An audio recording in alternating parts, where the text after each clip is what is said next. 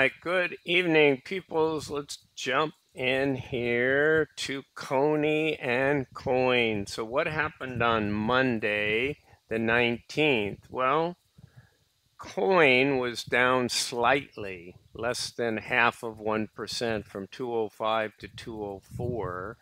And Coney was up from 1623 to 1630. So the same percentage up.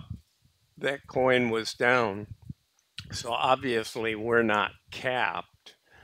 There were some, so there were not any there were shares bought. There was 250,000 additional shares bought.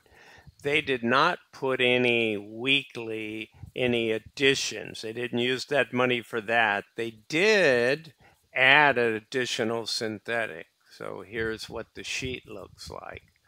They sold some positions. So they had 33,050 total synthetic contracts, all in the 210. Since for whatever reason they want to be in the money instead of out of the money. So out of the money meaning that the 210 is above their trading price at 204. So they bought these to close and they put on a 200. So they lose money in each one of these, but they position themselves by being at a 200 to have a gain. Every dollar they go up, they go dollar for dollar. Whereas when they're below, they're not optimal yet. Optimal is when you reach the strike price. So they're just kind of positioning for that, almost like they're anticipating a move up. At least they won't be so far under. They could go down $4 and they're still within the strike price range. So you can see here, this is a $5 loss on 5,000 shares. And this is like a $4.40 loss as well. So we did take a hit, but I generally agree with the move.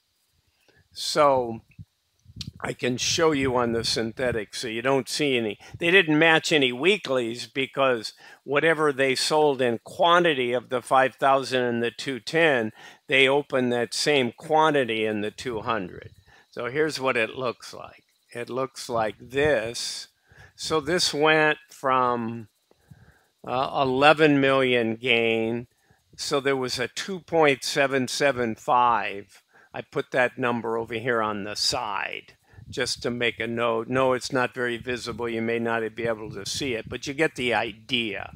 So they bought the 1235s. Sorry, they sold those, right? So when you put on additional contracts, you buy the call and sell the put. When you reverse it, you sell the call and buy to close the put.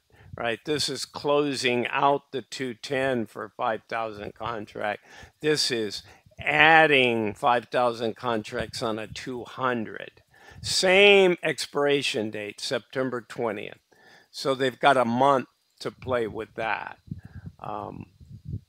So you want to know you want to know the net. So it cost them 2,775,000. Let's look at the new 200. Don't worry about what these show down at the bottom for where the current doesn't matter. You want to focus on. So this cost them the difference between buying the call. This is the traditional ad: buy the call, sell the put. Because they already have $4 in the money, that's what that 2,200,000. So they didn't really lose on this transaction. It just cost them more cash, but now they have a paper gain on the synthetic, okay? Because they're above 200. They're up at 204, and every dollar for dollar, they go up. All right, guys, so that takes care of that. Let's go look at the weeklies. The weeklies didn't change, okay? So we're still looking pretty good there on the weeklies. We still have the same quantity, right? They always want to adhere to having the same number of contracts on their weeklies that they have on their synthetic. So on the synthetic, they took 5,000 out of the 210 bucket and added 5,000 over to a 200 bucket. So their net amount of contracts was the same, hence there's nothing to do over here. Now this number goes down. Let's put this, I think I need to go to 105. Yeah. So we're at 204.46, slightly down, right? And this number is up, and it is at 1630. So the net is we're a little further out, right? With 4 trading days, I was pretty worried going in, and this number was mid threes with 5 trading days. I feel a little better that it's out there. Okay, so let's see how that all plays out. Let's go over and look at holdings, because holdings tells us a lot more detail.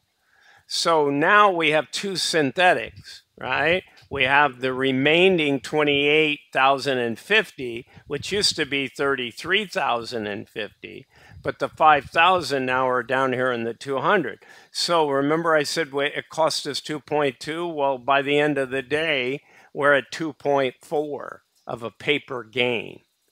This is now 12 million loss. So when you add those together, we're at 10 million. Previously, we had been at 11. But rather than add them both together, I'm just kind of tracking the big one. If they do any more moves and they put more down here, then I'll go add the 2 together. But whether it's 10 or 11, you know, or 12 by only taking this number, it's not going to radically. This is just a view. I just want you to have a window into what's going on. All right, so we closed at 1630. Where is that related to fair value? Well, that is 1 penny above what the NAV says it should be. All right, guys, so let's just go over a couple of things on what, just as a summary, and then I can go to payments. So on the payments, this got added to, right? So there was about 4 million here that changed, 3.5, something like that. So that puts us at 38 cents behind the ball, right? So we have, short call income right here. Now that assumes we collect everything through our situation. We want to collect all of these, right? And they're either 212s, which is 2 of them, and 3 of them are 215s. We're at 204. So we're not that far away, 3-something%. But let's see what happens. Again, we run by those and it becomes an ugly month. Right now, we have an opportunity. So the payments is telling us that we have short call income if we can keep it of 38 cents. But the synthetic loss, okay? But technically right now, we have a synthetic loss is 12 million. Actually, it should be 10 million. But of that 10 million, that's when you add the 2 together. So we got a 12 million paper loss and we got a 2 million paper gain. So you really just have to say, we have another 10 million that now we don't have to roll those or take that loss. So what you really want is the 200 to start really moving up and get to 210. Then all of a sudden the 210 doesn't have a loss and you got a pretty big gain in the 200. That's why I kind of like that move. It didn't cost them that much money. But should we go to 210, 211, 212, we still win all these and we knock a lot of this out. Okay, I think we could get almost all of that. And if we win this, then we got 38 cents, so we can get going. And let's see if we can get to $1. Anything's possible here, guys. All right, so that kind of sums up. I know there was one more thing I wanted to tell you guys. Okay, so also I'm going to be putting out a video on what my market forecast is. Normally I don't do market forecasts. We're entering this dangerous September cycle.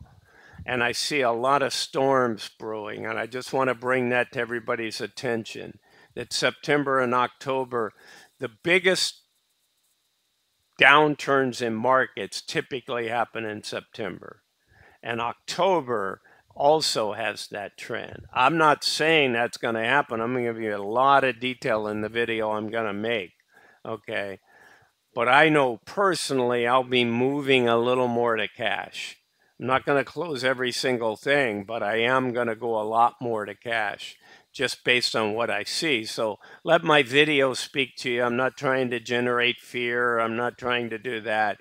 It's just a healthy protection scenario for what could be. But I will tell you what I think it could be and give you a lot more detail in that, because I know that that can help people. Because people say, well, Bruce, should I sell everything? I'm on, I'm down on this. What if it just goes down a little bit and comes back? Yeah. Ultimately, you're the decision maker. I'm not your financial advisor.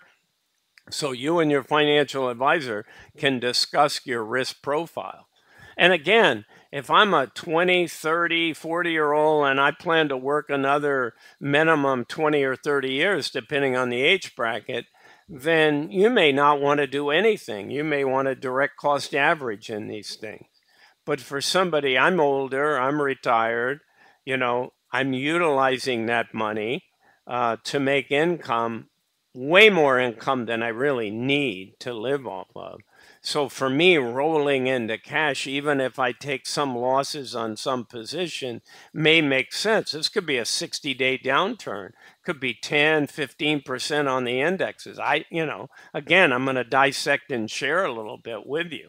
But for people that have dry powder that want to add more and say, I'm not worried about it, there's a risk profile out there for all of you guys. So there's no one size fits all. I'm just giving you a heads up. I'm still in the process of putting together the data for that video. Okay, guys, that's what I got for you. I'm going to roll out my regular stuff here so you guys can keep going. Again, this is Bruce with Targeted Wealth Creation. I'm not a financial advisor. This is not financial advice. It's for fun and entertainment. Okay, guys, bye for now.